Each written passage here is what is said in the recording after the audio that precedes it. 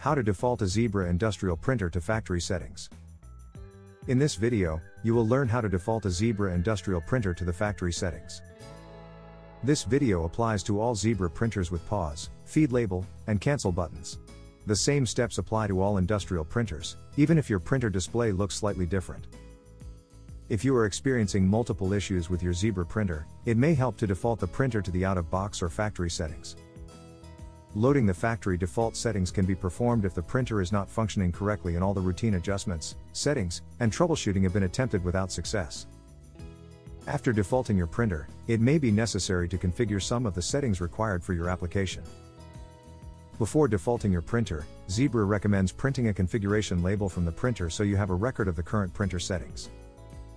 To default the printer back to factory default settings, start by turning the printer off.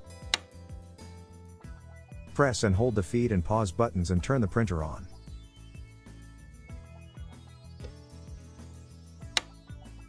After the printer restarts, you can release the feed and pause buttons.